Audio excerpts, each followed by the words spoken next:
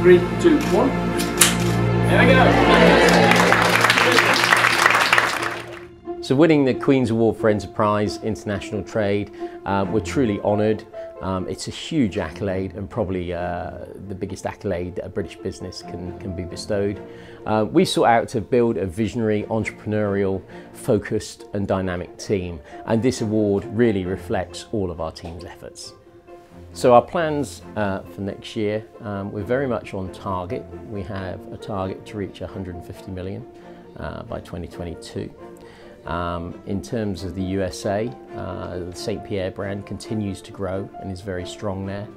And this year we're very much going to be focused on our new on-the-go range, which is a selection of grab-and-go items designed for convenience stores and that channel.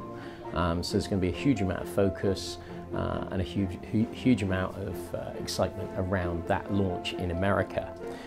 Innovation is a theme for all of our brands, St. Pierre, Baker Street, Paul Hollywood, and we have got launches planned for all of those brands in all the territories that those brands operate in.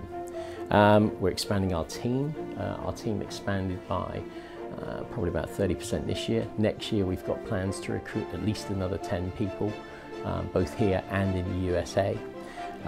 We're in new offices which are far more interesting and vibrant and definitely reflect our personality, both as brands and individual team members, far better.